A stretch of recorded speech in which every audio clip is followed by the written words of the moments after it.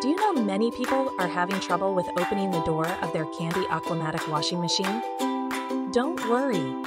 In this video, we'll show you how you do this. Let's start. Step 1. Wait 2 minutes. Wait for up to 2 minutes after the wash cycle completes before attempting to open the door.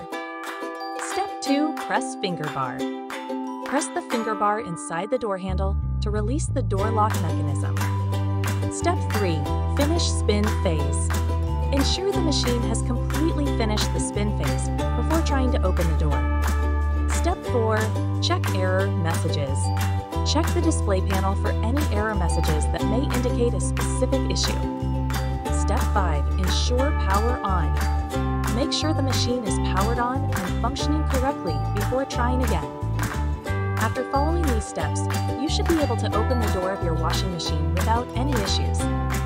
Still need help? Visit our website for the complete manual. There you will also find questions and answers from other Candy users. Did you find this video helpful? By subscribing, you help us continue to answer users' questions. So, subscribe to our channel. Thanks for watching, and see you in the next video.